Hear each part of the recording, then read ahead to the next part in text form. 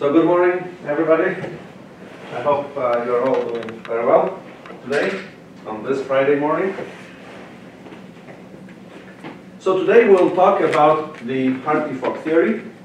We will derive Hartree-Fock equations using a combination of the Thouless theorem and diagrammatic methods. You know, if there's some time left, I may start talking about the Bruckner orbitals, the orbitals, which we sometimes refer to as the maximum overlap orbitals. Okay, so in the Hartree-Fock theory, as you know, we are interested in looking for the best Slater determinant. We're going to call it a phi. Best Slater determinant that minimizes the expectation value of the Hamiltonian, which I write here as E, phi tilde, placing phi tilde inside the square brackets. So I'm now writing the expectation value of the Hamiltonian.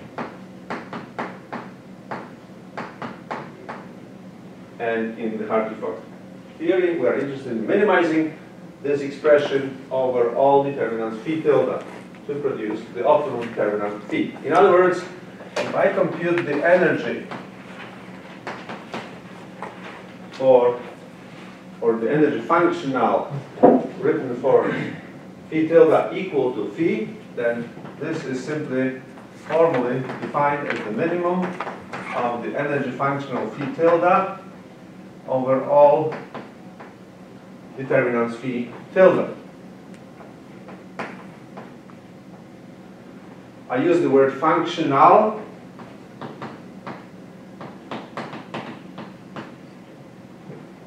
Okay, not a function, functional on purpose. I'm sure that you've heard this term before. Let me just remind you what it is, because we'll be using. Don't look for it in the dictionary. Yes, I will. I guess I will not. Right? Anyway, we will. I want to emphasize on the fact that we're talking about energy functional here, because we'll be using techniques of calculus of variations to minimize it. So functionals, you know, the function in mathematics means a prescription, essentially, how to assign a number to a number. Okay. Well, functional means a prescription that tells you how to assign a number to a function. You know, of course, in mathematics there is plenty of this stuff. You know, you want to know the length of the curve. Okay, well, that's the number that you are assigning to a curve. Curve is a function, right? If I want to know the area below the curve, okay, well, that's, you know, that you obtain by integrating the function, right? You again assign a number, the area, to a function. And of course, in physics we have a lot of this as well. One of the famous ones is the famous action integral, right? In classical mechanics, that is behind the Hamilton least action principle. And of course, then you have all kinds of functionals in field theory. We have them also in density functional theory. That word functional appears in DFT, and as you know, probably 80% of all the calculations in the world nowadays are done in various areas of mathematical theory are done with DFT. Okay, so this is an important word. Okay, so that means that we'll be using techniques of the calculus of variations to minimize this functional. All right. And the process of minimizing this functional over all determinants phi tilde will lead to Hartree-Fock equations. Hartree-Fock equations are a system of equations for the spin orbitals that define the optimum determinant phi. Okay, so that's what they really are. And now you must have seen Hartree-Fock equations, and as you know, the traditional derivation of these equations is based on the following idea. You essentially, one uses typically techniques of first quantization. One doesn't even use second quantization because this is not necessary here. You know, you write the energy expression, which we actually already know how it looks like, assuming that the Hamiltonian has the z, one body part, and the v, the two body part. We know that this energy expression, assuming that phi tilde is normalized, is a sum of matrix elements I, z, I, where i's are occupied in phi tilde, plus 1/2 sum over I and j, I, j, v, I, j, anti-symmetrized, where again I and j here, that you're summing over are spin orbitals occupied in phi tilde. So we know this expression, and all you need to do is to minimize this expression with respect to spin orbitals I and j in this expression, subject to the requirement that spin orbitals that you're optimizing must remain orthonormal in the process of optimization, which can be done by adding here constraints with the help of Lagrange multipliers. You know, a standard constraint search of calculus that we would normally do. I'm not going to be doing this. Okay, we'll follow here a different recipe. That is, we will try to search in our space of determinants using Thouless theorem. So our determinants phi tilde defined in our search will be written as the exponent of the single excitation or one particle one whole excitation operator EC1 acting on the optimum determinant phi. So please remember, phi is my optimum determinant I'm looking for, and I'm going to generate all the other determinants around it by applying Thouless theorem. Of course, this means that this is already a constraint search. It's not a search over all determinants, okay? Because we know in Thouless theorem, we know that the overlap of phi and phi tilde here is non-zero. Okay, but of course, you know, if you think logically about it, there's no point for me to consider determinants which are orthogonal to the one I'm looking for. Okay, you know, they will, you know, so I'm going to be looking at, you know, I'm really interested in searching over determinants which have something in common with the phi, and something in common here means the non-zero overlap. Okay, so that you know, and we know that C1 is one body operator. You are summing here over A and I, where I are occupied in phi, A's are unoccupied in phi, and we have the matrix elements A, C1, little c1 I, X, A dagger, X, I, which of course you can also write in the normal product form. That's okay, the way it is. So in other words, the process of finding the optimum determinant is the process of finding the optimum C1, or really de facto finding the optimum coefficients little c that are there, right? So this is how, you know, you can think about the problem. We'll be varying these c's, these amplitudes here, okay, around the phi, okay, and this will lead to a condition, some sort of a condition that tells us what the optimum spin orbitals in the determinant phi must be. So, well, let's then formulate our problem. So our functional then, E phi tilde, I have another blackboard here. I'm going to use that one. So E phi tilde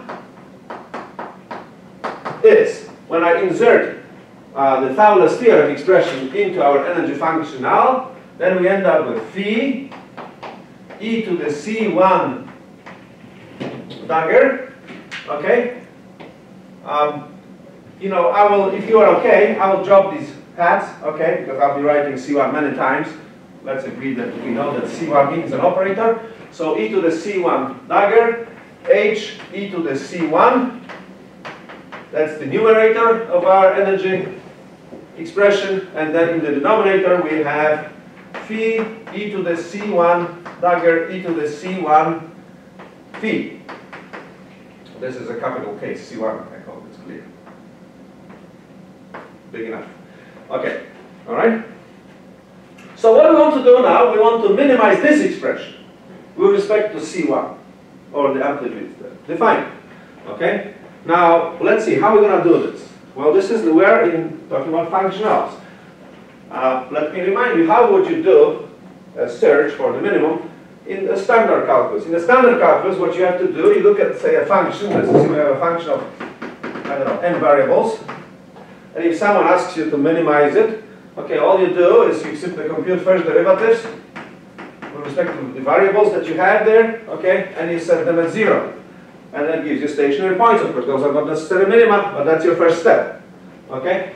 And you know that this condition really comes from the requirement that the infinitesimal differential, right, of the function f, which is defined as di f over di xi times gxi, that this is a 0 at the stationary point.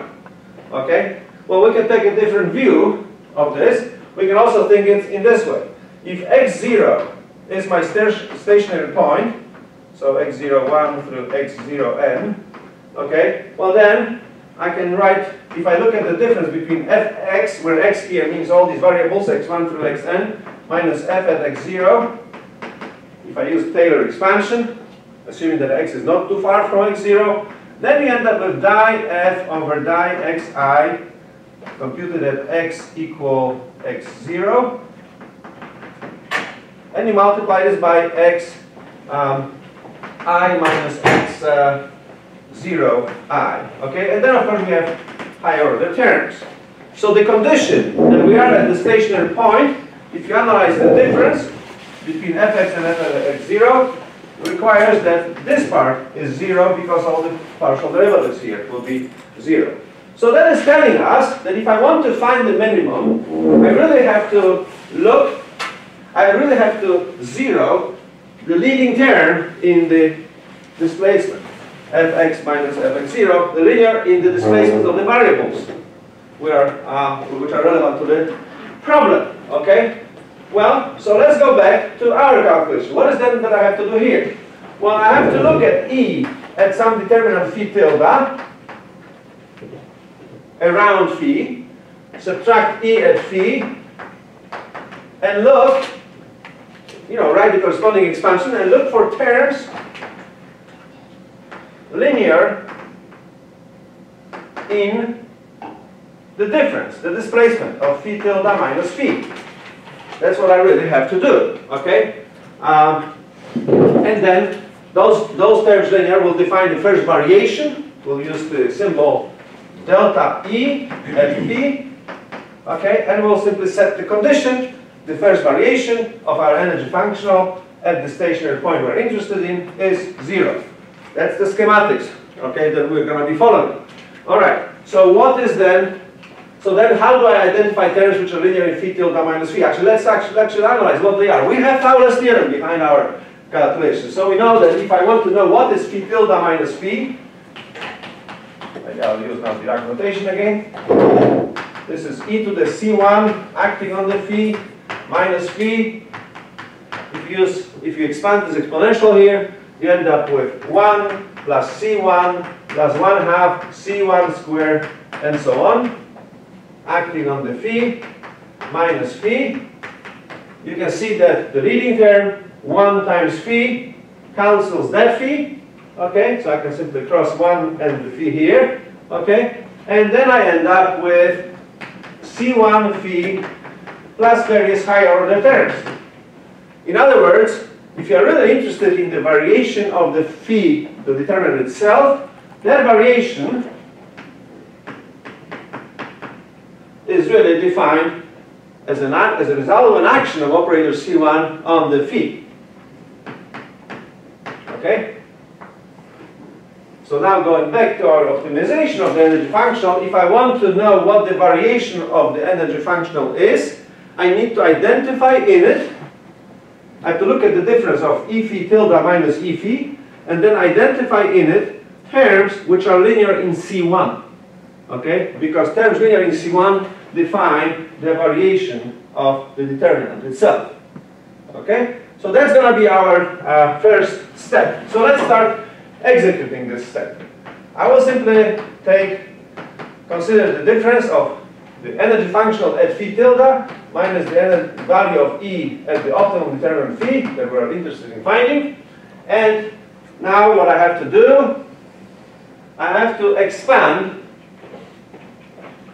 the numerator and the denominator here in various powers of C1.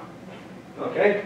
So what I have there is phi 1 plus C1 dagger plus 1/2 C1 dagger squared and so on.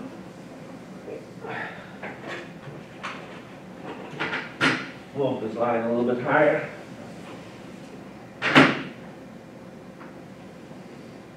Okay, and so on. Then we have the Hamiltonian. And then we have 1 plus C1 plus 1/2 C1 squared and so on from E to the C1. And then you have to close it with a phi. This is the numerator. What is the denominator? Similarly, you're going to end up with phi, then we have 1 plus C1 plus 1/2 C1 squared, and so on. times, and of course with the daggers, because that comes from the graph, from the e to the c1 dagger. And then we have 1 plus c1 plus 1/2 c1 squared, and so on, from e to the c1, and again closing with the cat phi. So this is the e phi tilde in our representation, and then I have to subtract e at phi. All right, well, let's work it out a little bit more. So, I'll make a very long line here. I'm writing all these different terms. I will just expand the numerator. Okay, so you end up with the leading term is phi, pick up one from here, pick up one from here, so it's going to be phi h phi. The expectation value of the Hamiltonian in the phi. Okay, well then we'll have terms such as phi, c1 dagger h phi. This is when I pick up c1 dagger here and one there, and its companion term phi h c1 phi, where I pick up now one from here and c1 from here. Okay, and then of course I could write other terms, but I will not, because we're not interested in terms which have higher powers of c1 in them. So I'll just say that there's a lot of terms here which have higher powers of c1 than linear. That means that we can write them as, say, the quantity on the order of c1 squared. By that I mean terms which are bilinear in c1, quadratic, and so on, and higher. Okay? And that's enough for us to see. And in the same way, I'll process the denominator. So what we have in it is phi, inner product with the phi, that's the leading term. And then we have phi, c1 dagger phi, plus phi, c1 phi, and again, all kinds of other higher order terms which contain higher powers of c1 than 1. Okay, so I'll just say that this is a quantity on the order of c1 squared, symbolically. Of course, this O and that O is not the same thing, right? I'm not going to bother with some O primes or O double primes and so on. Let's not worry about that. We know what it means. And then I have to subtract E at phi. Okay, that's where we are. Okay, well, let's simplify these things a little bit further. So we are computing, as you know, we're computing the energy difference, phi tilde, E at phi tilde minus E at phi. And then we have, in the numerator, we have, I guess I have to just rewrite it, phi h phi plus phi c1 dagger h phi plus phi h c1 phi plus terms which are quadratic in c1 and higher. Okay, and then in the denominator we have to, we can make some simplifications. First of all, I'll go back for a second. Phi we are assuming that phi, our optimum determinant, is normalized to unity. Phi tildes in our representation are not, because we're using Thouless theorem. Okay, we are using the intermediate normalization, but this is not a concern, because in our definition of the energy functional, we're dividing by the norm of phi tilde. Okay, so there's no issue here in that we are using determinants that are suddenly not appropriate. Okay, so in any case, going back, that means that this is 1. That's one thing we can already write, but there's more. When you apply C1, for example, here to the phi, you end up with singly excited determinants, which are all orthogonal to the phi. So this expression is actually 0. Okay? Similarly here. Okay? Which means that the denominator actually is 1 plus terms which are at least quadratic in C1. Okay, so that's our first sort of observation. So I'm going to now go back to what I was writing, and I will say this is 1 plus terms which are at least quadratic in C1, or bilinear, I should say, because it's C1 bracket. Okay, and then I have to subtract E at phi. Okay, because we're looking for this difference. Well, now we have to do something about this expression. Well, obviously, when we're searching, over the determinants around the phi, we don't really have to go very far from this place, from the stationary point. We're looking around phi, which means that we can simply make an assumption that this is a small term. That is, I don't really have to worry about amplitude C1 becoming so big that this term on the order of C1 squared is larger than 1, okay, altogether. So, and then you know that in math, if I have an expression of the type 1 over 1 plus x, that's what we have here, and if the absolute value of x is less than 1, you can expand it in a Taylor series. You'll get 1 minus x and then some higher order terms. So what I'm going to do, I'm going to replace this denominator expression by the numerator part, focusing on the leading terms only, because we're really interested, remember, we're not interested in all the terms, we're just interested in the leading terms. Okay, well, what is this going to give me?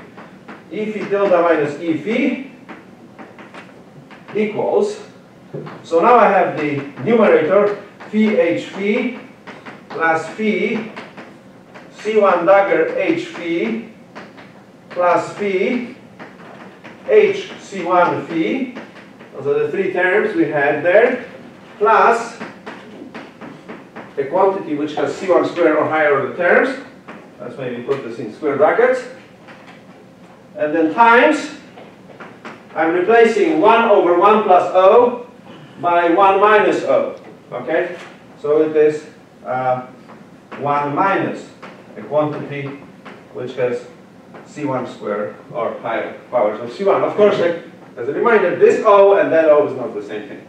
Obviously, right? They originate from different sources. But I am just interested in knowing what are powers of C1 in them. So if I now work it out, and then of course I have to subtract E phi.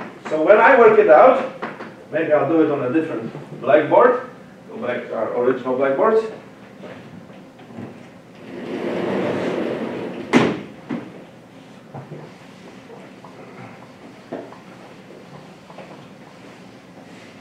We obtain the following. E at phi tilde minus E at phi is, well, the leading term, first there will be three terms, maybe I should say right away. There will be, if you're looking for terms which are linear in C1, this, and this are terms which do not contain higher powers than C1, okay? So, and then you multiply it by 1. Alright, so the first three terms in our expression are phi h phi plus phi C1 dagger h phi plus phi h C1 phi. Okay, and then the question is, do I have to write more? Well, not really, because if I multiply each of these three terms by this one, that's already quadratic in C1, or bilinear in C1, okay? And that's not of interest to us. So I'm not going to even try. And this is, of course, C1 squared or higher. If I multiply this by anything here, I also end up with terms which are quadratic or higher. So I really can summarize all of this by saying that what else is here can all be wrapped up by saying O C1 squared. Quantities which are bilinear in C1 or higher. Okay? And then, so this is what comes out from the E at phi tilde. Okay? And then we have to subtract E at phi. But if you go back to our definitions, what is E at phi? E at phi, that's simply an expectation value of the Hamiltonian, phi h phi, divided by the inner product of phi with itself. We are assuming that phi is normalized to unity. So this is 1, meaning that the energy computed at phi cancels the expectation value of the Hamiltonian. Okay? So this and this goes away. Alright? So in other words, our leading terms are phi C1 dagger h phi plus phi h C1 phi. And then of course we have a bunch of terms which are bilinear C1 or higher. Okay? So what is then the variation? The quantity we're interested in, the first variation of E at phi, meaning the term linear in C1, those two. That's our variation. We have now identified it, and as you can see, we did it with the help of the fantastic Thouless theorem.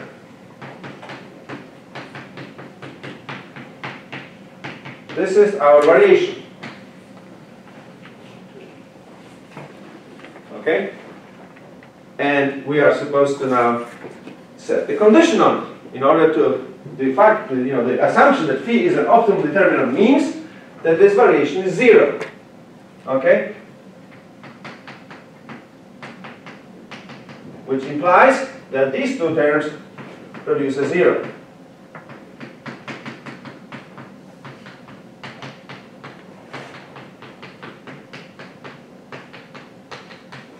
Well, if they are 0, you can clearly see that this also can be written as, move it up a little bit. This can be written as phi, C1 dagger H phi, plus a complex conjugate of the first term. Okay, so let's move this now up. Let's start with the final part of the derivation of the Hartree-Fock equation. So what we have here is a condition that this term plus its complex conjugate give you 0. Now, if C1 is real, then of course you just have to double one of these two terms, and since we're varying over all C1s, that of course means that each of these two terms must be 0 then. Okay, if C1 is complex, we are really not necessarily interested in having complex ones, but even if we were, then we have two linearly independent terms. So in other words, the condition that this is 0 independent of C1, because that's how you have to read it. This is 0 independent of what C1 is. That condition means that each of these two terms, phi C1 dagger H phi, is 0, and so is phi H C1 phi. Okay, for all C1s. Well, from our derivation for all C1s which are not too big, because at some point we made an assumption that these amplitudes cannot be too big, so that, but that's not really important. Okay, so I'm going to pick up on this condition, okay? Because one of them is enough to finish the processing. And this is the point where we now start using second quantization. Over here, go. First of all, let's make an assumption that phi, our optimal determinant, defines the Fermi vacuum. Okay? All right. Phi will serve now in our calculations as a Fermi vacuum.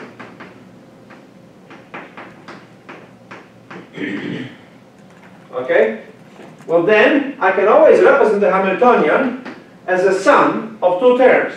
The Hamiltonian in the normal product form, relative to the Fermi vacuum, plus the expectation value of the Hamiltonian in the Fermi vacuum. Okay? Furthermore, we know from our previous classes that Hn equals the sum of two terms. I'm assuming that the Hamiltonian contains only two-body interactions. Of course, if you had more, then you would have various three-body and higher-order terms. That wouldn't really change the essence of our consideration. So I'm going to focus on H being Z, one-body part, plus V, a pairwise interaction term. So what we have is Fn, as you remember, plus Vn. And what are these? Well, Fn is a one-body operator, sum over PQ, P little f q, normal product of x p dagger x cube, where these matrix elements, P, F, Q, are defined as follows. We have P little zq, so that's just the one-body part of the real Hamiltonian that we're using, the matrix element of it, plus a summation, plus the g term. I write it actually explicitly right away. So we have a summation over, say, j going from 1 to n, and we have here p, j, v, q, j, antisymmetrized. Okay? That's the gn part of Fn. Okay? And I already talked about it. I said that this is really nothing else than sort of an attempt to scatter P into the Q, right, in the presence of all the J's, that is in the presence of the mean field. So that's a mean field term, and we'll talk about this some more today. Okay? And then Vn, of course, we've seen it so many times that maybe I'm wasting time writing it again, but let's have it for completeness. So PQ, V, RS, okay? I can leave it as it is, normal product of X, P dagger, X, R, okay, X, P dagger, XS. Let's have it this way. All right? So now what we have is this. So what I'm going to do now is in my next step, I will take this form of the Hamiltonian and write it into our condition that has emerged from our derivations aimed at Hartree-Fock equations. Okay, so let's do it on this blackboard.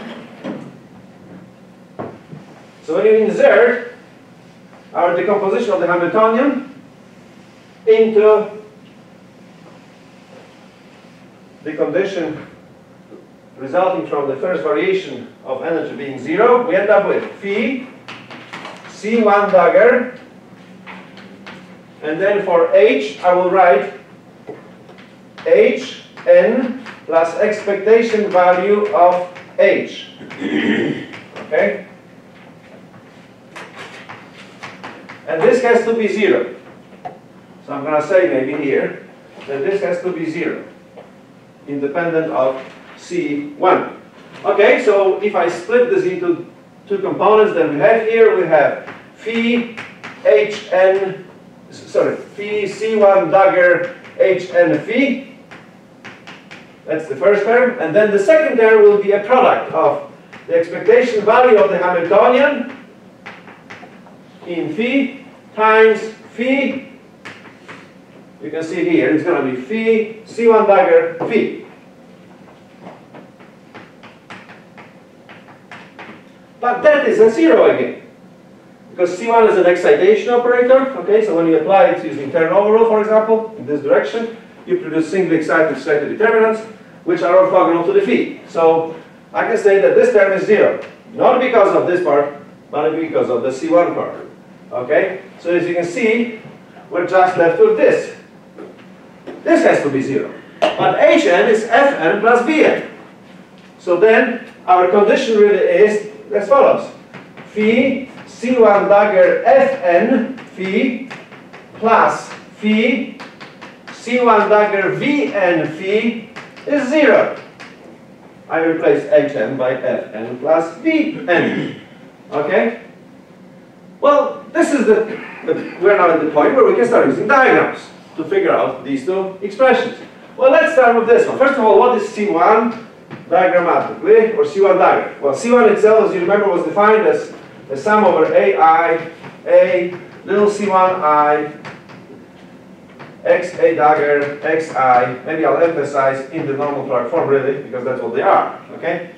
We are interested in, not in C1, in this expression, we're interested in C1 dagger. So what is C1 dagger then?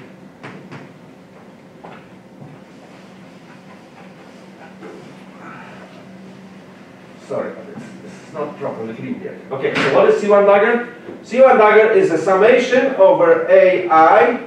You have to take composite joints of H's elements AC1I. So I'm going to put an asterisk here. And then you have a normal product of XI dagger XA. So if you're really looking for a diagrammatic representation of what is C1, okay, well then C1 will be a diagram like this, right? We already actually had diagrams of this sort before. You know, you have some sort of a vertex. I'm going to write it as an open circle. We have A that comes in, and I that is leading, okay? And we know that the scalar factor for it is this. Okay, that's going to be the scalar factor associated with this vertex when we start computing. So let's look at this term first.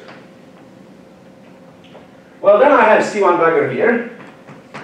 And Vn, of course, I can just do a fully house representation here. PQRS.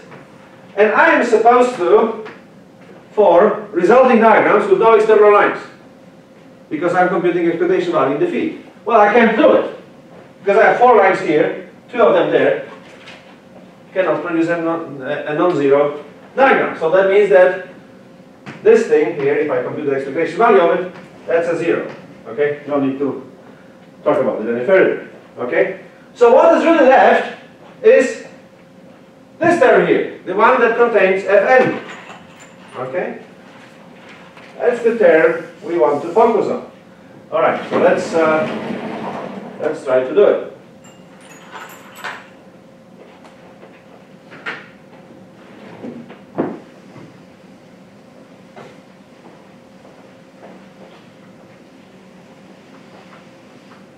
So we are now going to be looking at expectation value of C1 dagger Fn. So again, diagrammatically, what do we have there? We have a diagram for C1 dagger. And we must also produce a diagram for Fn. I guess, I hope I'll be consistent for the rest of this class. Fn will be this is a one-body vertex. Okay? So we have P and Q here. It's a normal product, so I think for normal product we always use dotted lines or something like this. And you know, I have to hang some symbol at it. I'm going to hang a little circle or a little dot, right? Because I think I already used the cross. I believe I used the cross in the circle. So I guess that's going to be the next one-body pair. Okay? It doesn't really matter for what we're going to do with it. Okay? And I am interested in forming resulting diagrams with no external lines. Well, you can see I promised you only one diagram, and there you have it. There isn't much more that you can do with it. It's just this picture.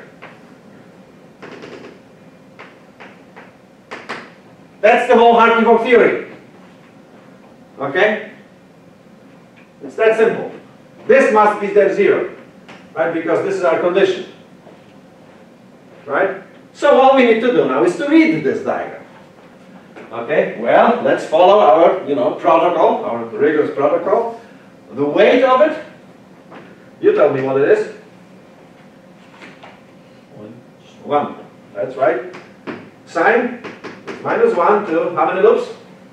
1. How many internal whole lines? 1. So it's a plus. Okay?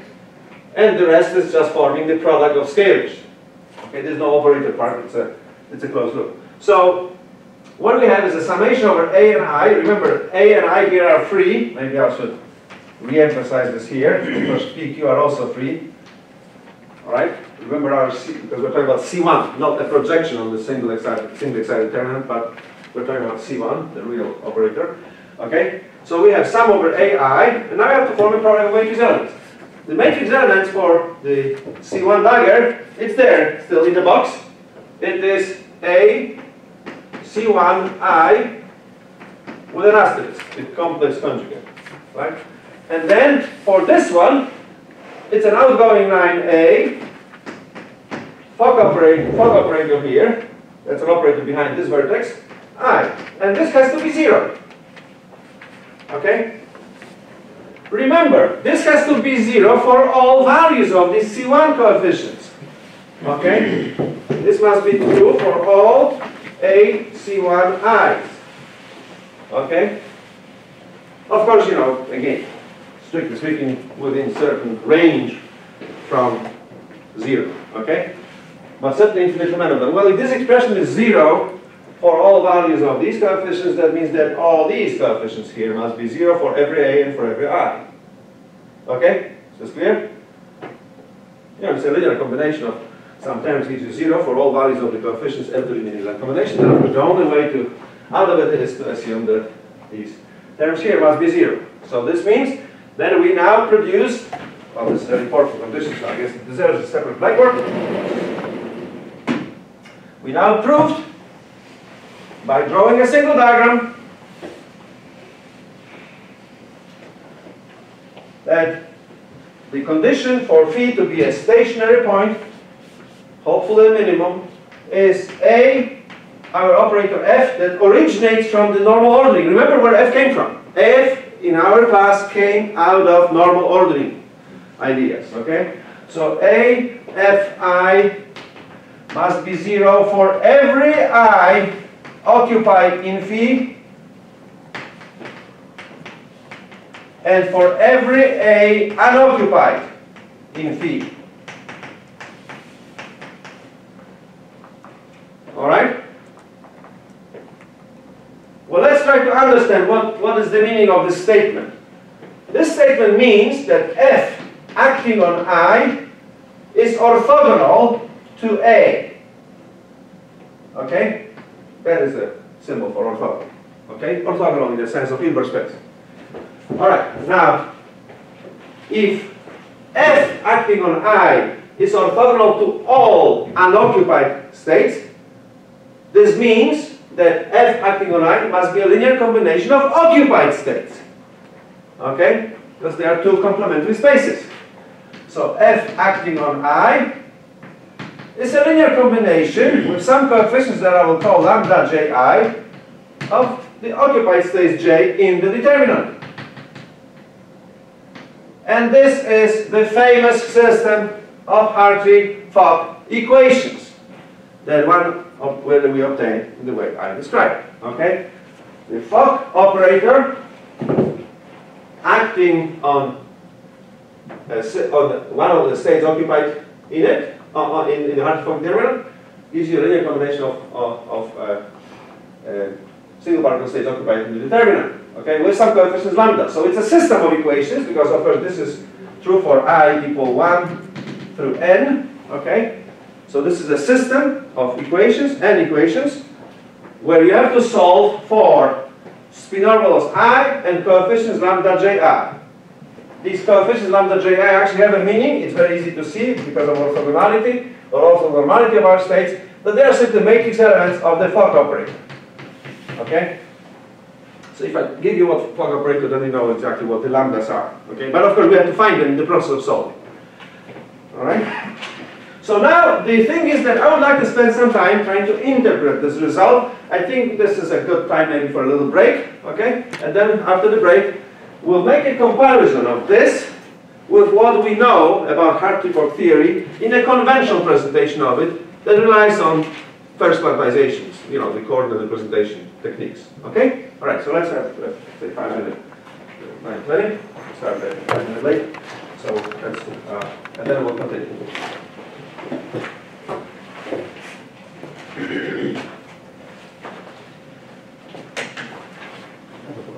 Yes, yes, absolutely. That which you just raised to write this down. This expression. Where did this go? I didn't see that you with Ephi. Because Ephi, if you go back to where is your definition here, you see, if you look at the definition of Ephi here, somewhere in the very beginning, probably, right? Where we define the energy functional. Well, it was an expectation value.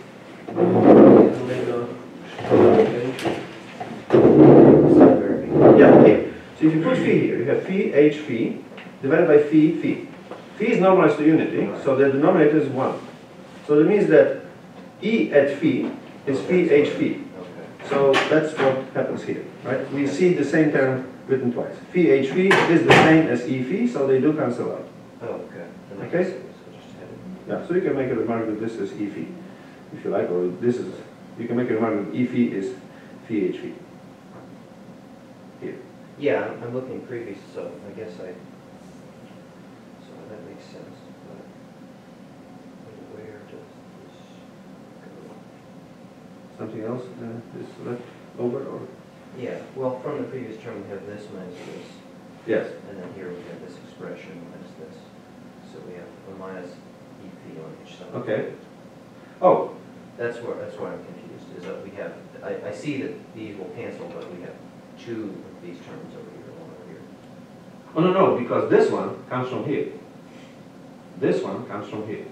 It comes from the numerator. Yeah, you see it's here? It's all over the place. You can start if you go back, it's not, that's the term we had, you know, if you, I don't know, what is your order of your pages? So, where's the previous page to this one? Yeah, okay, here. You see, if you go scale back, start from the beginning. Yeah, here, you start like this, right?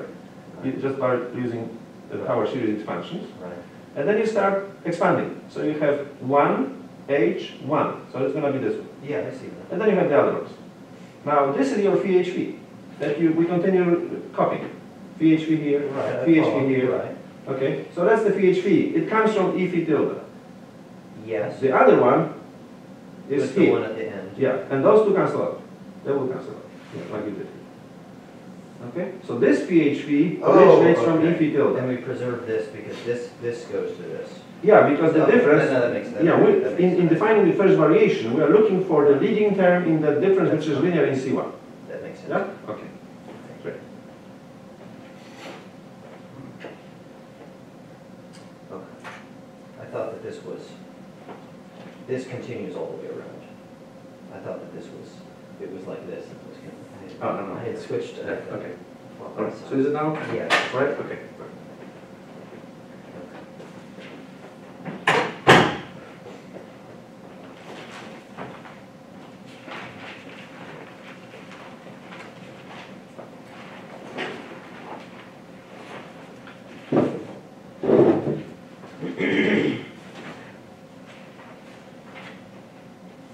So I'll send you a message about it, but we found with Rachel, then we found the room for the exam, okay? So I'll send a message, of course, and everybody will have a chance to comment if need be. But what she found is a room in Crow, 205, so for people in physics, yeah, that's a good location, I guess. For us, it means a little bit of walking. All right, and it is April 13th, as we agreed, and she found a room between 4 and 7 p.m., which I think kind of matches everybody's requirements. Some people said after 1, some people said after 2, some people say don't start too late. Okay, I hope starting at 4 is okay. It's from 4 to 7. Of course, the exam is really for 2 hours, right? And it is possible that you'll be gone by 6, right? Because you'll be very well prepared, as I'm sure you will, and you'll just not have to wait. But I, reserve it for the next hour in case people want to keep writing, checking, double checking, verifying, whatever, right? So that we're not pressed for that. Is that okay? All right. That's a nice thing about this campus. For me, at MSU, walking to a different building is not necessarily the easy thing to do. It's just a huge campus. Right? Here, going to Crow is a nice walk. This weather, very pleasant. So that's what we'll do. But anyway, I'll send a message to everybody, okay, confirming this information.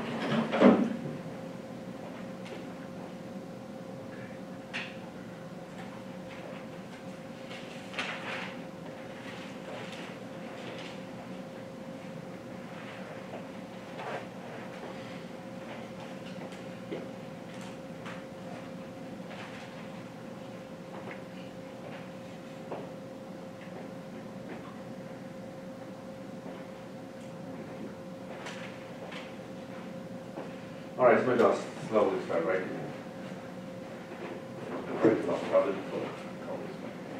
All right, so what we want to do really now is this. We derive these equations from Thouless theorem. Okay? The question is, are these, and remember our Fock operator here emerged from the normal ordering. So the question now is, are these really the well-known Hartree-Fock equations that you normally derive using conventional means, that is a coordinate representation and first quantization. So what is that you obtain in a traditional presentation? In a traditional presentation, you obtain the following set of equations. So you have an operator called the Fock operator, which is a one-Fermion operator. Okay, you act with it on a spin-orbital phi. Okay. X here means, X, Y, Z, and the spin coordinates of a fermion, maybe I. And you end up with a sum over J from 1 to N, where N is the number of fermions, lambda Ji phi Ji X. Okay? So you end up with a system like this in a conventional presentation. In this in a conventional presentation, the lambdas actually have a very specific meaning. They are Lagrange multipliers that you have to introduce in the constraint search when you minimize the expectation value of the Hamiltonian over all spin orbitals with constraints that all these spin orbitals have to remain orthonormal in the process of optimization. You use Lagrange multipliers, and those lambdas are really the Lagrange multipliers. So they have a meaning, a specific meaning in that kind of calculation. All right, and then F in a conventional presentation consists of essentially 3 contributions. There is a Z, that of course comes from the original Hamiltonian. Then you have the so-called Coulomb operator, okay? And then you will subtract the exchange operator. Okay?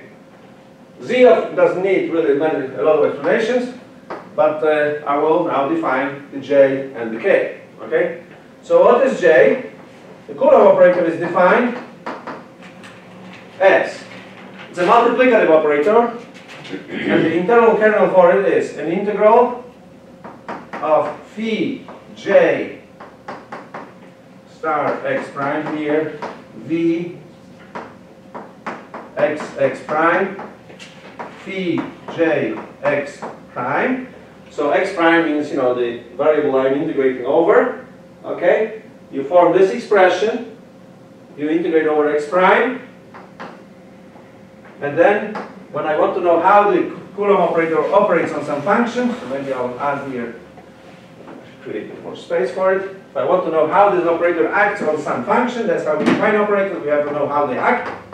So if I want to know how it acts on some function, say psi, okay, what I do is I form this integral, sum it over j, from 1 to n, and multiply by psi. That's all there is to it.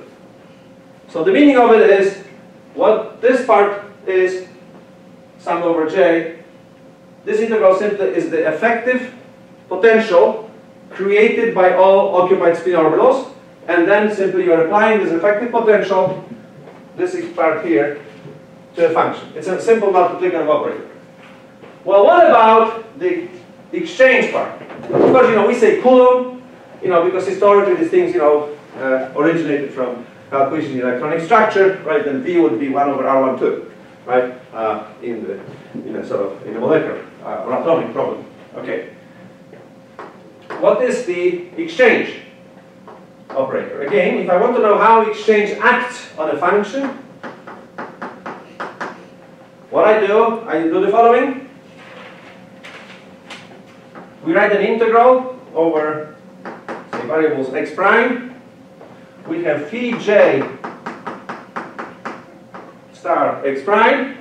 We have v x prime, so a pairwise interaction. And then you perform an exchange. You know, that term exchange actually comes from what I'm going to do now. You take your function, you move it inside the integral, you take the function here, you expel it outside. Okay? That's the exchange of those two. That's what this operator really does. So that means that I will end up with psi x prime. So now you're integrating psi with the rest of this expression. Okay? And then you multiply this result by phi j x, which you put outside. Okay? And then, of course, you sum over j from 1 to n. Okay? And of course, this is a consequence of the fact that we are using fermions. We have fermions here, so you have slightly determinants. That is, we have anti-symmetrization, and that anti-symmetrization leads to exchanges, right? If you replace the slightly determinant by a simple product of spin orbitals with no anti-symmetrization in it, this would be the so-called Hartree product, and then we would not have exchange terms. Okay, we would just have the Coulomb part. Okay, we would end up with the so famous Hartree equations, right, which were of course solved in the 30s and so on, right, with some sort of cranking machines, you know, not computers. All right. Anyway, fantastic work was already done at that time.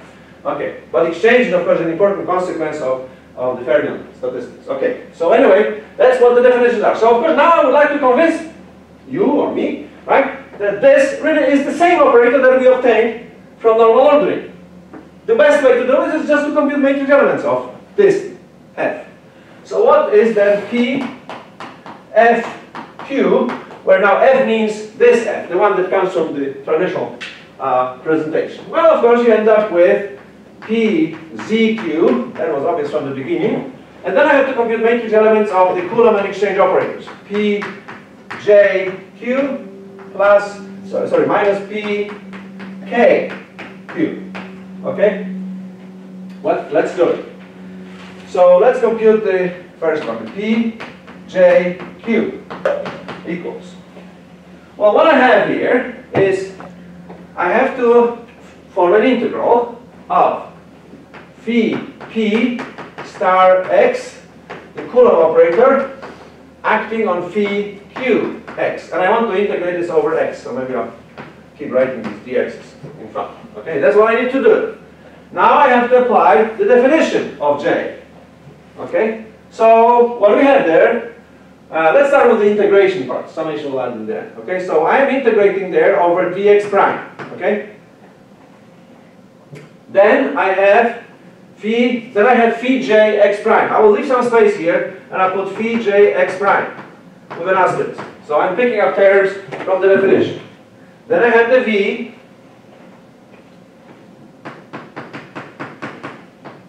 Then I have phi j x prime. Again, I'll leave some space here and I'll put phi j x prime. Okay, so that's what comes from the Coulomb operator's definition. Alright, this part. Now I do the following. Maybe I'll use now some color. I need phi p, so I'll stick it here, star x, and I need phi q x, right? Because it's a multiplicative operator. So when you apply it to phi q, you really multiply by phi q. Okay, that's what all I'm doing. Right? So those are these two. And now you have to integrate it over x, and then you have to sum it over j.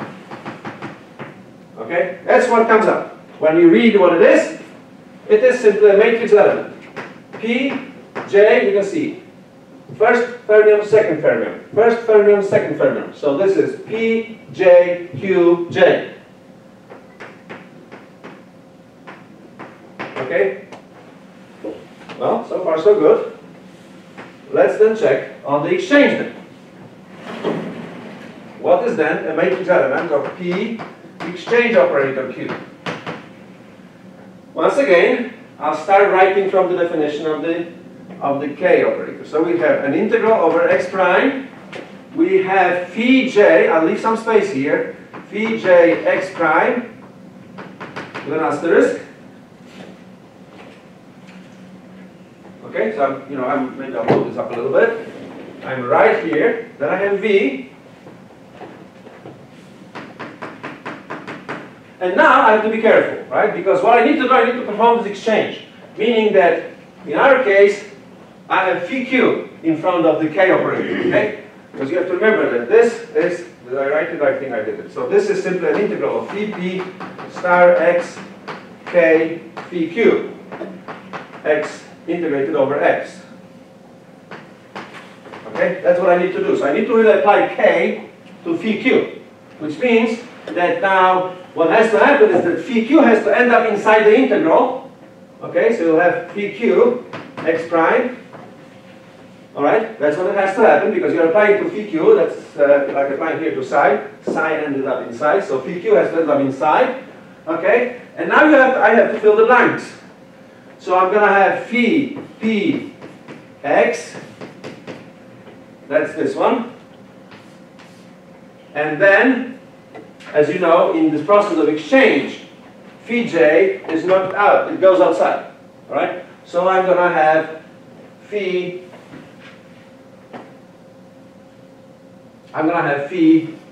j here, x.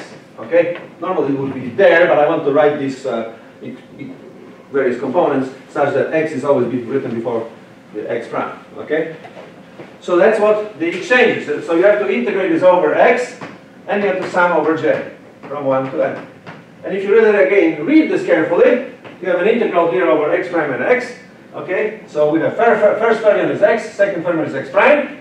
And when I read what matrix element this is, you can see it is, of course, here I forgot to sum over, I'm sorry. Okay, so here we are summing over j from 1 to n. Okay, and our matrix elements are P, first fermion, second fermion, first fermion, second fermion. So it's P, J, J, Q. Okay, that's the matrix element of the exchange operator. So you can see that if I combine all of these things together, okay, then the matrix element of the Fock operator that emerges from a conventional presentation, okay, is PZQ. Then from the Coulomb we got sum over J from 1 to n PJVQJ, and from the exchange we got minus PJVJQ. Okay? And of course this is an anti-symmetrized matrix element, PJVQJ, and this is of course nothing else than the G part, little g part of the Fock operator that we obtained here in this class from normal ordering. So you see, we have sort of these two concepts now merged together. There's a Fock operator that originates from a conventional presentation of Hartree-Fock theory, that you end up with such expressions, and this is our Fock operator that we obtained from normal ordering in the Hamiltonian, and you can see they are really the same thing. Okay, which means that indeed what we obtained here are the well-known Hartree-Fock equations. So then, of course, let's take some next step. Well, you know very well that usually we don't write Hartree-Fock equations in the way I did, with the lambdas. Okay? Normally, or here, with the lambdas.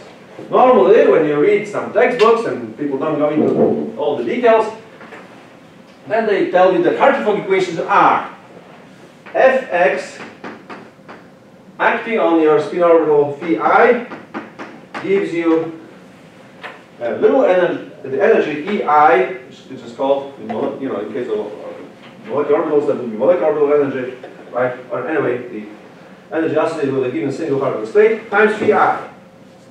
Okay? Those are the equations that we often see, okay, as a system of Hartree-Fock equations. Actually, specifically, we should call those canonical Hartree-Fock equations.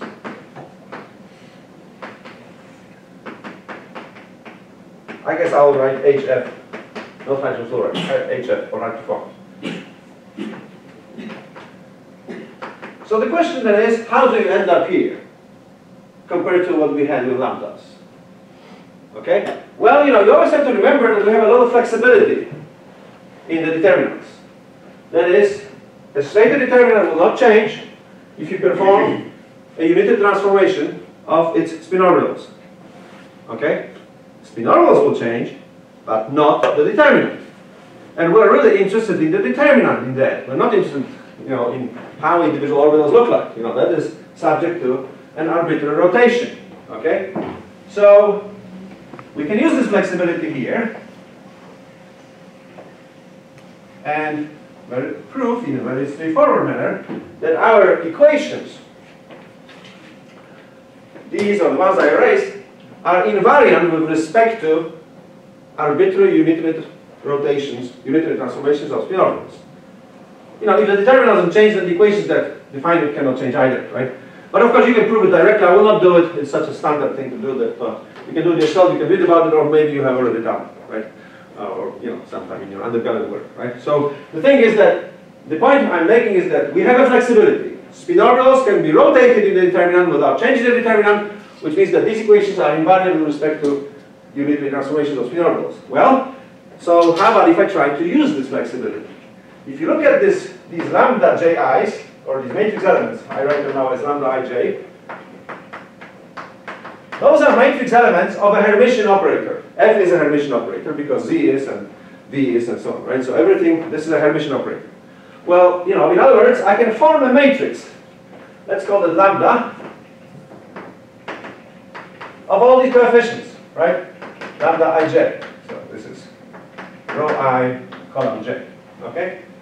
I can form a matrix. This matrix is a Hermitian matrix. It's an n by n Hermitian matrix. Well, from basic algebra that every Hermitian matrix can be diagonalized with a unitary transformation. Okay? In other words, I can always take some unitary, I'm going to write it sort of in these blocks, some unitary matrix and transform our matrix of coefficients lambda to produce a diagonal matrix, where on the diagonal, okay, you will have these epsilon i's, okay, and we will have zeros everywhere else.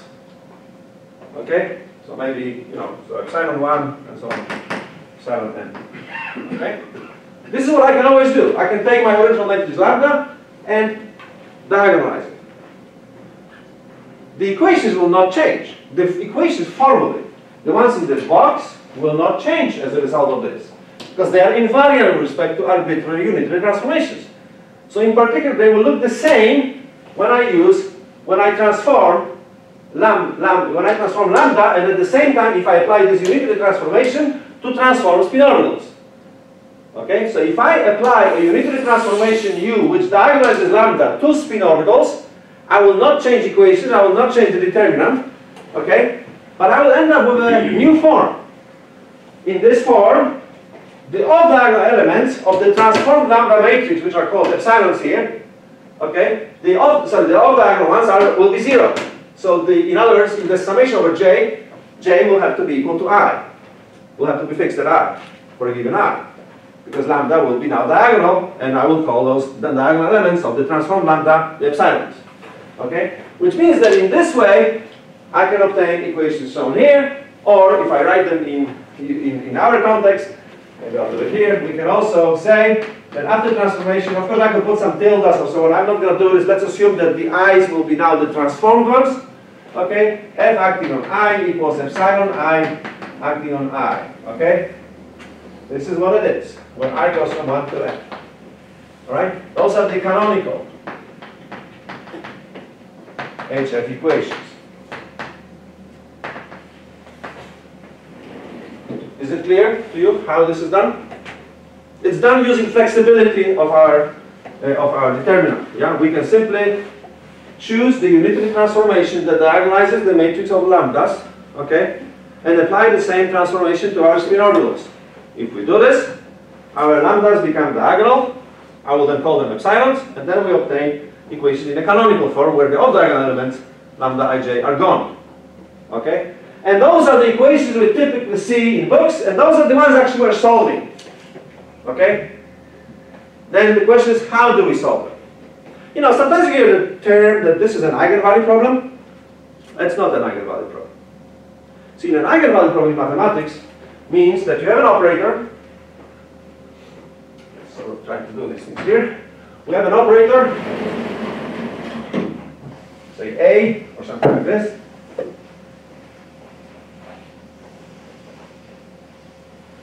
And I have to diagonalize it, meaning that I have to solve for its eigenvalues, okay, and eigenvectors. So G are eigenvectors, lambdas are. Lambda is an eigenvalue. That's what you do. But A does not depend on the solution.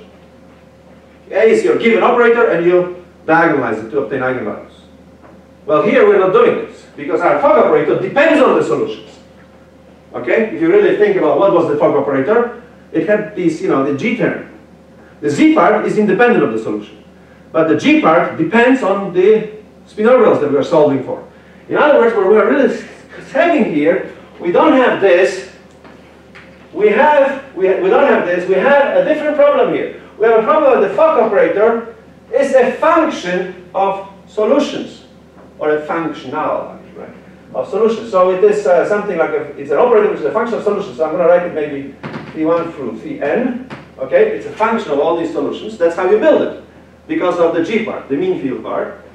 Then you apply it to Phi. So I'm switching back to the first quantization. Okay, and then I end up with epsilon I Phi. Okay. This is not an eigenvalue problem. Sometimes we use the term pseudo-eigenvalue problem for this.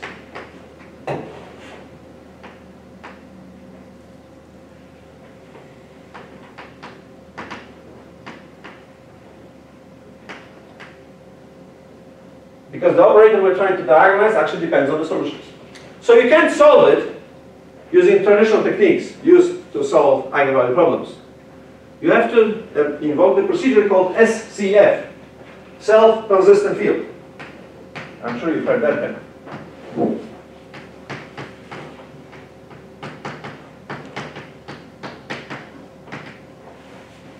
Well, what is this procedure?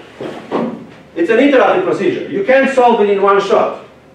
You have to simply provide some initial guess. Okay, so let me sort of sketch how the SCF procedure will work. You have to provide some initial guess for your spin orbitals.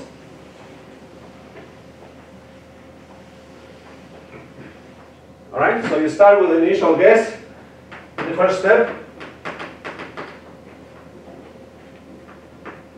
This will be simply your spin orbitals. I'm not going to label them with a 0, like in any initial guess. How do I get the initial guess? Well, it's really an infinite number of possibilities, but the traditional possibilities are you diagonalize the Z. Z is known to you. Z is the kinetic energy, or the kinetic energy in interaction with the external potential in a molecule. All right. So all you need to do is to diagonalize the known operator, and that's this assuming that the Coulomb exchange parts are not too big. That may be a good start. There are other starts. People use semi-empirical Hamiltonians quite often in various quantum chemistry codes, for example. Right? That is, you replace your Hamiltonian by actually some sort of an effective Hamiltonian, which is empirical, but it doesn't matter because it's just to get this initial guess. It is not something that you're going to be solving for. You just need some initial start. Okay? So that's how you start. What you do with it, you use this initial guess to build your initial approximation of the Fock operator. So you simply define f in the 0 approximation as the Fock operator defined through these initial orbitals. Okay? And now you've got your Fock operator that you can diagonalize. This part, you can do using conventional techniques. So you say diagonalize f0. Okay? So simply you look at the Hartree-Fock equations. Okay? And you're solving with this form of the Fock operator, meaning that you obtain now some approximation, or next approximation of the orbitals. So it's going to be our, say, let's call it first iteration. Alright? So this, since Fock here operator is fixed because it's fixed at this value, well then of course you can solve this problem. It's an eigenvalue problem now with F0. That produces new set of orbitals and the corresponding energies. So then you go to the next step. You construct a new Fock operator, a new approximation to it. Let's call it F1, okay, which is the Fock operator as you normally define it, defined through or calculated using the first order approximations to the spin orbitals. Okay?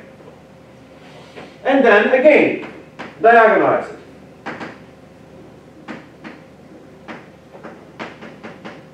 Okay, so in other words, you look at the equation, eigenvalue problem. F1 phi I x equals epsilon I phi I x. Of course, the new phi I x is will emerge. I'm going to label them with a 2. Okay, my second iteration. And then you continue, right? You take phi I2s, construct F2, okay, and solve again. End up with phi I3s and epsilon 3s. And you continue this procedure until you converge. Okay, so then continue. Until you converge. How do you recognize convergence? Well, you can monitor two things. You can monitor how the epsilons change, how the orbital energies change. Okay, but that's a weak criterion. The stronger criterion is to monitor the orbitals themselves. How do they change? And you can actually do this by monitoring the norms. They're all normal, you can simply see when the norm of the difference between the new orbitals and the previous orbitals is not too big. You put some numerical threshold, you say, I'm done. Actually, this is not done even in this way. That would be unnecessary. You can easily show that the Fock operator is a one-body operator, so it's really representable in terms of the reduced density matrix. Okay, the one-body reduced density matrix, so you can actually monitor the density matrix. Right, simply, and then compute how the density matrix changes from one iteration to the next. All right? Well, of course, you hope that this converges. It depends on the quality of your initial guess and so on. Usually, this stuff would not converge, actually. All right? So what you do, or you already will, after hundreds of iterations, which is a waste of your computer time. All right? So what you do is you actually put some additional accelerators on top of this procedure, which exists in the literature, and the terms such as DIIS, which is a direct inversion of the iterative subspace, a very interesting name. Anyway, this was invented by Peter Thouless, famous quantum chemist. Or you can apply a procedure called second order SCF. It's another way of accelerating the convergence. How the acceleration typically works. What you do, you're trying to simply, in addition to the SCF iterations, you also extrapolate the next solution. Okay? From the information from the previous iterations. So in other words, you store the previous orbitals from the previous iterations, and you are trying to extrapolate the next one from this information in addition to the SCF step. Okay? I'm not going to go into details, but that's how this is done. If you do this, typically Hartree-Fock can converge now in 10, 20 iterations to extremely good accuracies, you know, pretty much all the digits of double precision for energies. Okay? That's how good it is nowadays. Of course, you know, sometimes one of these fails, you know, the IS fails, you can switch to SOSCF, if that one fails, you can switch back and forth, you know, you can of course do this. Various programs do it sometimes automatically when they see that you're going nowhere, they cannot turn to a different algorithm and they try to force the convergence. You can also use various denominator shifts, you know, all kinds of things. You can constrain the rotations, that is, if you go from one iteration to the next and if the orbitals want to change too much, you say no, no, no, you dump them with a hammer, you say don't go too far, okay? Because if you go too far, you may diverge, right? And so on. So, you know, all these plethora of tricks exist. So today, Hartree-Fock is a bread and butter. Bread and butter. And that means everything else based on Hartree-Fock, including DFT, is bread and butter too. Because, you know, this is the same type of an algorithm that you have to solve. Okay? Of course, the details are how we represent orbitals. Well, we typically use basis sets. So spin orbitals you're solving for are represented as linear combinations of some known functions called basis functions. Okay? And that is actually an important aspect now for us. Because as you know, in this class, we're not really extremely interested in Hartree-Fock as such. Because it's such a simple thing. And number two, it is also, we're interested here in correlation. We're interested in theories that go beyond mean field, beyond Hartree-Fock. Okay? Those other things, those other determinants. So the thing is then this. Why are we interested in Hartree-Fock here? Because Hartree-Fock provides a very good basis for performing post-Hartree-Fock calculations, kappa cluster, MBPT, what have you. Okay? How is this working? So now this touches the aspect of a basis set. So if I have spin orbitals, okay, we typically represent them as linear combinations of some known functions. I use some coefficients, say d mu, I chi mu, okay, over mu. Those mu's are basis functions. In quantum chemistry, typically, of course there are many choices again, but typically you would use contracted linear combinations. Each of these chi's would be a linear combination of primitive Gaussians, of the S, of the P, of the D, and so on types. Okay, so we talk about the so-called contracted Gaussian orbitals, or contracted CGTOs. Okay, here. Those are known. Someone else other than you usually optimize them for you. For chemistry, if you look at the periodic table, every element has multiple basis sets behind it. Okay, so nowadays you go to a website, you click, and the basis set comes out. What was the T? Gaussian type. I think that's what it is, yeah. Or you can have SGOs, Slater type. Yeah, there's another way to do this, but Slater type orbitals are not very popular because they lead to integrals which are hard to calculate. Okay, so we use Gaussians, they are very easy to manipulate because the product of Gaussians is another Gaussian. So when you have a 4-index quantity like a matrix element of the V, you know, the product of Gaussians on each side will be another Gaussian. So you end up with just, if there are 4 Gaussians, you have just 2 now. Okay, well that's easier to calculate. So you know, and then for Coulomb it's easy to calculate, for many interactions it's easy to do. Anyway, that's what we do. Okay? So in other words, your problem becomes an algebraic problem of diagonalizing the Fock matrix in the basis set. Okay? That's all there is to it, really, using SCF steps. Okay? For nuclear physics, of course, you know, your basis function will be harmonic oscillator functions. That's the most common view, right? That is related to properties of nuclei, center of mass problems, and so on. Okay, so you know, so that's what you would do. In any case, you have known functions, and you are looking then for unknown coefficients d to represent the spin orbitals. So in chemistry, if those would be atomic orbitals of atoms in a molecule, then these are called LCAO coefficients. Okay, linear combination of atomic orbitals type coefficients. Right. So this is all the kind of stuff you can do. All right. But I'm talking about it not because I only want to show you how to solve Hartree-Fock equation, but actually to learn more. Typically, a basis set has a lot more functions than the number of occupied spin orbitals. So if I have, say, hydrogen fluoride molecule, 10 electrons, then I'm not going to use a base set with 10 functions. That would be ridiculous. Right? I'm going to use a base set with maybe 100 functions.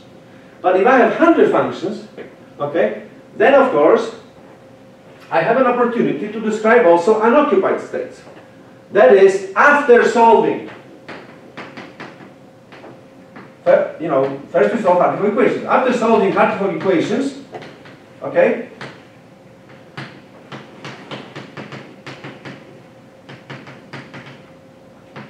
when you're done with convergence, you know what your Fock operator is. Because you converge orbitals with it, so the Fock operator is also converged. It's not just the orbitals, it's also the Fock operator. The final Fock operator, actually typically one performs one extra iteration to recompute the Fock operator with the final set of orbitals, just to make sure, okay, then you have your Fock operator. It's now determined. Well then, once you have it, then what you do, you can now solve with this operator defined by your mean field, by your orbitals occupied in phi, you can solve an eigenvalue problem for the unoccupied orbitals. Okay? You can do it if your basis set is large enough. If it has more functions than the number of basis functions, sorry, the number of electrons or fermions, then of course you can solve this problem in a much bigger space of your basis functions and obtain unoccupied states. Okay? How many? Well, the number of basis functions minus n. That's how many you can get. So if I use the example of hydrogen fluoride, 10 electrons, if I use a base set with 100 orbitals, that means 200 spin orbitals. Okay, so 200 minus 10, that's 190 spin orbitals, which means again divide by 2, 85, 95 orbitals, which can span my unoccupied space. So you can see now that if I want to, and that is useful because that allows me now to construct correlated wave functions, where I start with a Hartree-Fock determinant, and then I start producing singlet, doublet, triplet, and so on, excited determinants out of it. Okay? So that's how this goes. That's a very useful thing about Hartree-Fock, because instead of guessing orbitals and building, say, electronic or some other wave functions by some orbitals that are mathematical functions, you're actually trying to use optimum orbitals, optimize in some way. In this case, optimize by minimizing the determinant energy, right? And then you build your correlated state out of those. Of course, that's not the only choice, but that's one of the choices which is extremely popular. I would say again, probably 90% of the wave function calculations are based on Hartree-Fock. Okay, because it's a standard way to do this. You have a question. What if you were to use these new orbitals as a new basis and solve the Hartree-Fock equations again? You mean? So you have the unoccupied orbitals now. Yeah. What if you? Oh, they don't do anything. For Hartree-Fock, well, first of all, these are orthogonal to I. You have to remember. Maybe I'll emphasize this. Right. Yeah. A's are orthogonal to I's. Okay, so they are not going to be useful to represent the I's. So if you just stick your A's back, you simply end up with an eigenvalue problem back. Nothing new will come up. Okay, that is actually this is an interesting thread to follow a little bit, because people also do the so-called numerical Hartree-Fock calculations. That's a minority, but it's an interesting minority. Okay, that is, instead of using basis functions, you solve Hartree-Fock equation on a grid. Each spin orbital, or each orbital, spatial part of it, is a function of x, y, z, so you can put some sort of point on a grid, and you can start solving it on a grid. Okay? Well, when you do that, you're never going to learn what the unoccupied space is. You see, because Fock operator depends only on what's occupied in it. What's occupied in a determinant, right? That means that if you do numerical Hartree-Fock, it's going to be, of course, an infinite basis set calculation from the point of view of accuracy, but it will give you no access to unoccupied states because you never deal with them. Whereas when you use basis sets, if they are large enough, that is bigger than the number of fermions, then you get immediately access to unoccupied spin orbitals, because after solving the Hartree-Fock equation for the occupied ones, you know your Fock operator, you can diagonalize it in the in your space, and you end up with higher eigenvalues and higher spin orbitals. Okay? So that's how this procedure works. I should mention in the end, I'm not sure if I can say a lot about it, but let me say a little bit at least at the end now, namely this. So, you know, we have to be careful about talking about Hartree-Fock equations from a different point of view. That is, you know, I said that we were looking for the minimum, but I didn't find the minimum. I found a stationary point. Okay? And now you have to realize a few things. First of all, Hartree-Fock equations, I said they are not an eigenvalue problem, wherever they are. They're not an eigenvalue problem. They are actually nonlinear equations, first of all. Something that you should really know or pay attention to. Most people don't, so you know, this is an opportunity for us to discuss it. Because the Fock operator is a function of orbitals, so you have a phase here and you have phase here. It's quadratic in the phi. It's actually quadratic in the density matrix. But, well, you know, anything quadratic has nonlinear solutions, multiple solutions. And actually you can study this aspect. We're not going to do this too much over here, but, you know, but that's an aspect which is very interesting. So then you wonder, what are these other solutions? Okay? Well, some of them are kind of physical, but anyway, you end up with many solutions. So, of course, in Hartree-Fock theory, you have to be prepared for being accidentally, for example, running, but, you know, it's a numerical procedure. It all depends on the initial guess. You may wind up in a solution you didn't look for. Okay? In some other solution of Hartree-Fock equations there where you are not interested in finding it. Because it has multiple solutions because of its nonlinearity. Okay? And there is more to it. There is a famous problem that Piotr of Löwdin described as the so-called symmetry dilemma.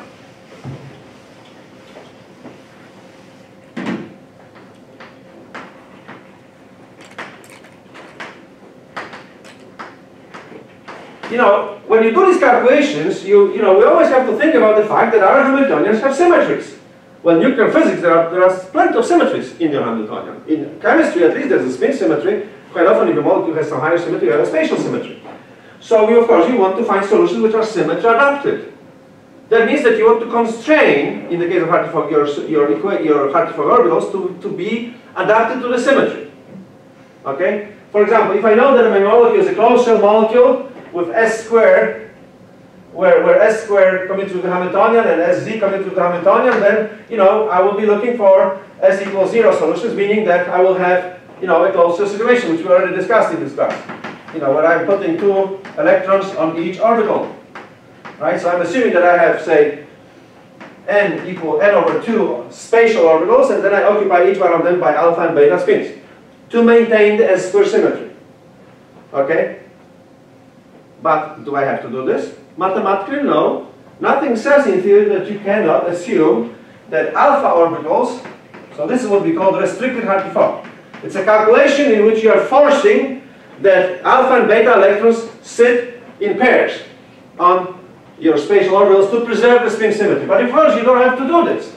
Mathematically, I can say that alpha orbitals are different than beta orbitals. Okay, I can allow the degree of freedom in my calculations.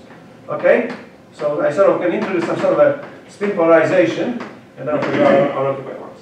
This is what we call an unrestricted Hartree-Fock. What you are breaking here is the S square symmetry. Okay, so if this is S equals 0, this S is no longer 0, but SZ is still 0. Because I have the same number of alpha and beta orbitals. Right? So, or the same number of alpha and beta electrons, for example, if it's an electronic problem. So I have here UHF. The question now, the dilemma comes from the fact, should I insist on symmetry, or should I let the symmetry go away and try to lower the energy by doing this? Because I lower the energy when I do this, typically. Not always, because sometimes you are already at the minimum here. You know, in your search that we performed, you may be at the minimum here. Okay? And simply you may try to assume that alpha and beta orbitals are different, but you are not going away from the minimum. Your calculation converges still to a situation where alpha and beta orbitals are the same. This is the problem of triplet instability. So in other words, this is the situation where UHF is RHF. Okay, then we say that the solution is HF is triplet stable. Triplet because of triplet contamination in UHF. Okay, but quite often by allowing the orbitals alpha and beta orbitals to be different, you will produce UHF solution which is lower than RHF. Then you say that your RHF is no longer triplet stable. There is a lower energy solution for it. Okay? And you can continue, in this sort of fashion, you can continue and go beyond. How about breaking more symmetries? Once you start breaking things, it's not too bad to break all of them, right? How about if I don't have even alpha and beta electrons. If I want to break symmetry, the SZ symmetry, how do you do this? You form a combination of alpha and beta spins with some coefficients. Say A and B, right? Create new spin functions.